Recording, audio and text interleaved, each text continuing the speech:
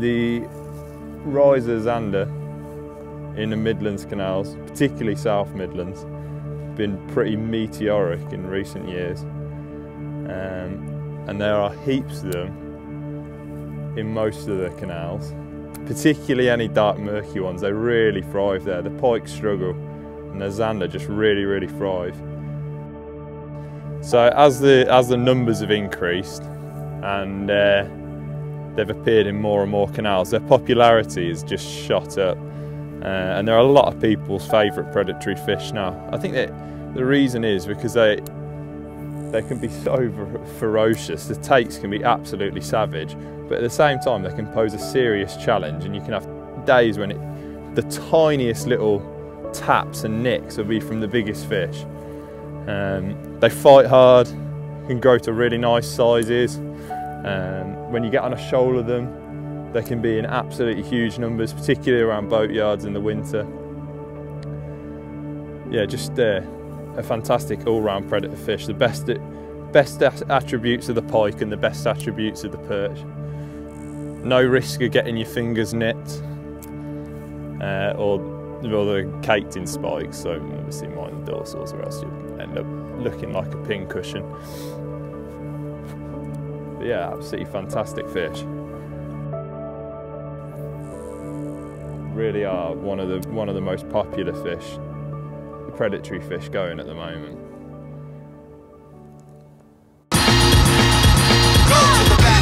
There's no cuts allowed. I can't wait to start hyping up the crowd as I knife through the maze, heading right to the stage. I'ma serve up the mic like a rice bolognese, smoking hot like molten rock. Folks are broken off when I blow the spot like soda pop. Once I've been shaking, I'm the man if I can't be so brazen. Steep in the technique I propel, so the people jump up from the seats and the spell and amazing rapport. Anybody can safely afford in the fee that you pay at the door. My rhythm rolls till it overflows, and I get so funky you can hold your nose. Hi, I'm George Roberts. Out here today looking for a few Zander on the local canal. The conditions are very bright and pretty windy, but there's been a bit of cloud cover, so hopefully we can find a few. I'll show you some tips, tricks, likely looking spots, a few nice tactics to try and get yourself some Zander. So let's see if we can get a few.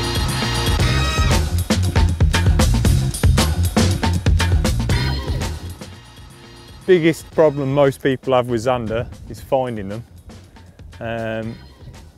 They can appear and disappear in a matter of days. You can have a decent shoal of Zander nailed down on your local canal, and you'll be catching them day in, day out, and then you'll go down next day and they'll have just disappeared. They really do follow the bait fish, particularly this time of year. Follow the bait fish, deeper holes, structure like you're perch fishing, but don't discount the middle of the track like you would with perch fishing. They will quite often, particularly in the daytime, they'll sit in the middle of the track in the slightly deeper, darker water. So those spots can be really key.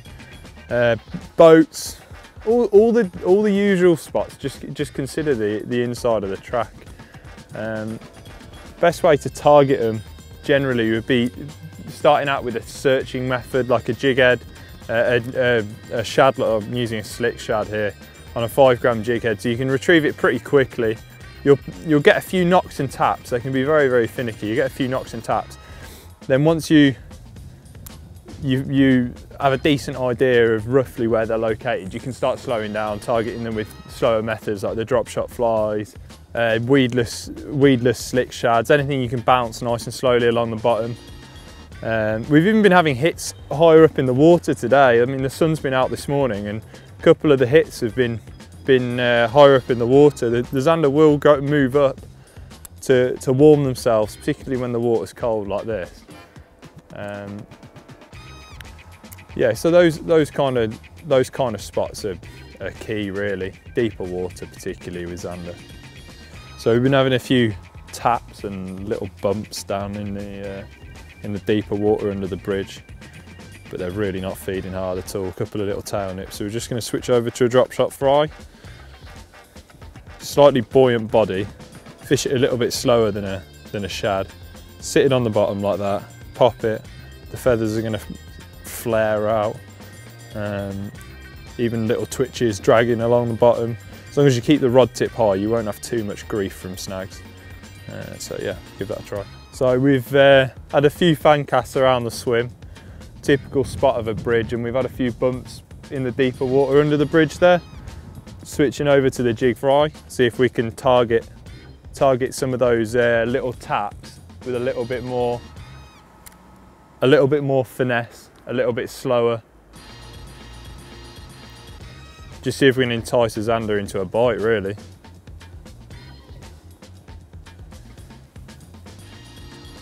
Even on the most finicky of days, when the fish don't want to feed at all, they'll still take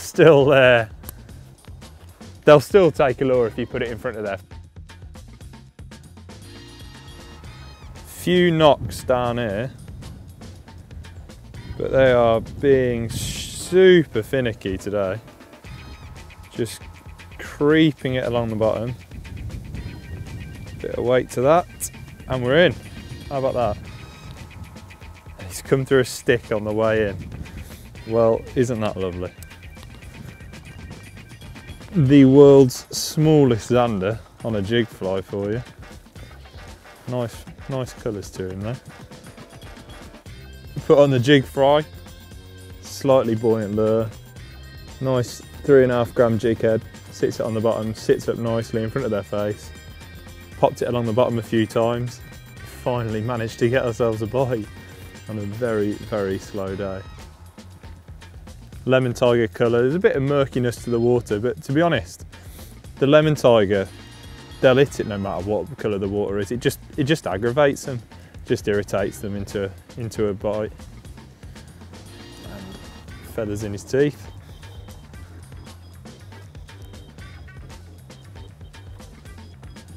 Popping back.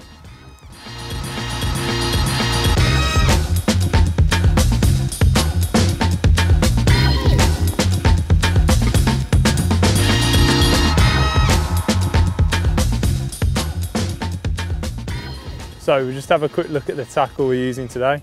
Start off with the rod. Prism Zander Cast X, 7 to 28 gram. Nice tippy action, but enough backbone to really drive the hook home into the Zander's tough mouths. Low profile bait caster, 13 pound braid. 13 pound because it helps you get out of the snags really. You don't need 13 pound, but it's nice to get your lures back when you get them stuck in trees. So onto our braid, we've got an 8 pound Rage drop and jig fluorocarbon leader. Nice long leader, saves you re-tying when you chop and change between your lures. Go along with all your kit, nice small bag, keeps it mobile. You don't need any more than just a small bag's worth of stuff for this selection of lures, a few different colours. Canals are generally not going to be particularly clear, so go with the brighter colours.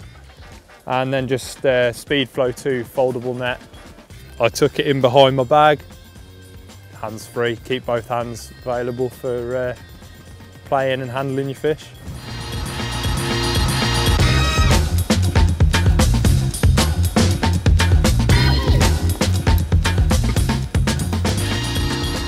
Just come in through here, lovely looking bit of water with the reeds. I've dropped in with my Zander rig and got hammered by a nice pike. So I've just clipped on a trace, see if we can tempt him. Hopefully he's still at home.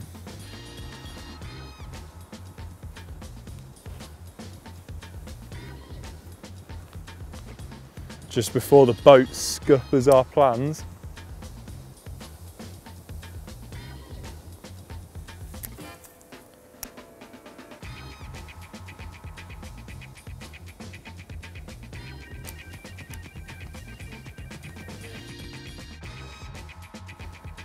These reeds, absolutely perfect, particularly when they stand up like this, because you can still have a bit of depth to the water, but it will hold the predators. Really nice bit of cover for them. And they'll hide it, tuck right into the reeds, hide in, morning, and then bomb out and smash anything that comes past them. Unfortunately,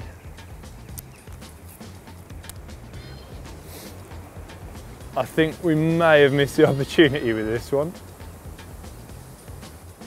Unless he's particularly hungry. He had a proper to go at it to start with.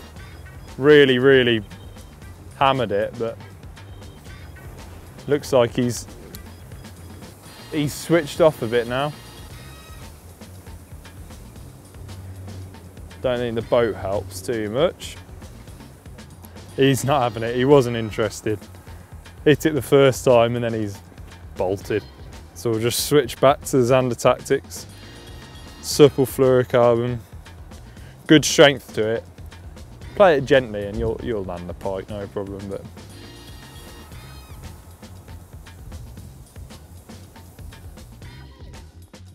so the key to catching the canal Zander, putting in the legwork and finding them. It's only a thin body of water, but you've got miles and miles and miles of water between locks quite often where the fish can be shoaled up. So targeting likely looking features, finding the bait fish is just absolutely essential. Otherwise you'll just get lost walking miles of water. As soon as you get a tap, make a mental note of it, and it's always the best place to start the next time you come along. But they will move around, they'll follow the bait fish, particularly as it cools down like this. The bait fish shoal tightly and the Zander will shoal in behind them. Quite often, if you see any bait fish topping on the surface, it's always worth targeting underneath those for the Zander.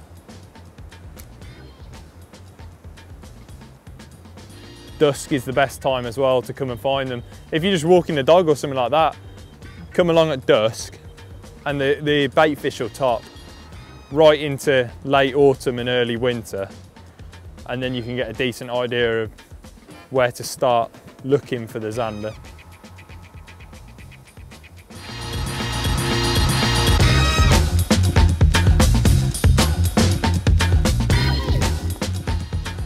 So I'll just go through a few of my favourite Zander lures from Fox Rage. First off, the slick shad, nice natural rough colour. You can Texas rig it, big slit on the bottom and a slit on the top for holding a weedless hook. Be careful with that when you are targeting Zander though, because the hookup rates can be a lot lower. They can really, the tappy little bites, and you really want an exposed hook the whole time. If it's really struggling with it, then you can put a stinger on. Generally you wouldn't put a stinger on anything under 9 centimetres. Chosen a rough colour because it's going to imitate fantastically what the main prey fish are in these canals, small rough, roach, things like that. But the pearlescentness to the body means that even in lower visibility conditions, you're still going to be able to, the fish is still going to be able to see it. It's got a really thin wrist on the tail, so loads of action even on a slow retrieve, popping it along the bottom, burning it back. It's going to have bags of action, they do just nail it. Once you've located the shoals with a cast and retrieve method like the slick shad, you can start to target them a little bit more, in a little bit more of a refined manner. One brilliant little lure for that is the dropshot fry from Fox Rage. Lemon tiger colour can really provoke a reaction. Slightly buoyant body, so it's going to sit up and you can just twitch it along the bottom. Obviously fish it on the drop shot, which can be very effective. But again, really good once you've located the shoals. And then another fantastic lure is the Zander Pro shads. It's in the name. Really nice lure on a steady retrieve. If you just slowly burn it back towards you, they've got a lovely wobbling action. The tail can go crazy. And if you fish them on a light jig head as well, this is 3.5 grams, they'll still have bags and bags of action and can really entice the fish to take it. See, I've got a slightly larger hook than you would usually use, just because we're targeting Zander, so they will tail nip it, and the hook a bit further back helps you hit into a few more bites.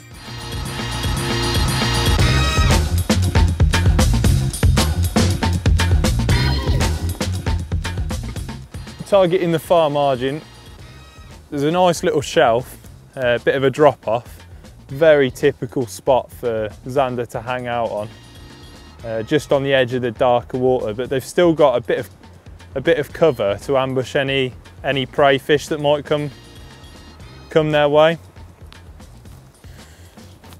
Near shelf as well, don't ignore near marginal features. These reeds, if it's deep enough down the edge, just on the sides of the reeds, the fish will hold up there.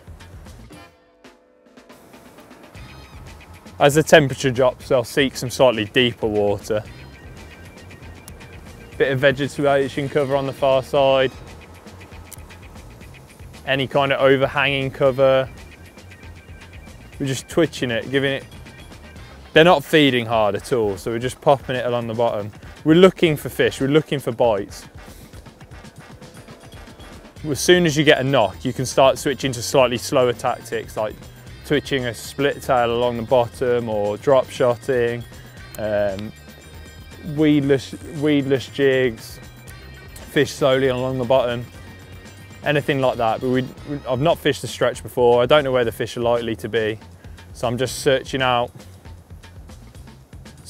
any likely spots. As soon as I get a tap, I can start to target that shoal a little bit more effectively. But in terms of seeking the fish, there's nothing, this time of year anyway, there's nothing particularly more effective than a simple 5 gram jig head, 7 centimetre soft plastic. They'll hit that if it comes past them. So we've just switched to a slightly more bright pattern, fishing a little bit quicker, red-headed Zander Pro, to try for a reaction bite, seeing as the fishing has been so slow. Looks like we've got a nice Zander in the net. Probably around £3 or so. Let's take a closer look at her. So there we go, nice 50 centimetre Zander. Been really slow, so we've just changed over to a red-headed Zander Pro for a reaction bite, and it absolutely smashed it on the edge of the marginal shelf. Not very happy to be out on the bank at all, juggling Zander, but I mean, that's a lovely fish. That's what it's all about. Beautiful colours, lovely Canal Zander. So let's slide her back then.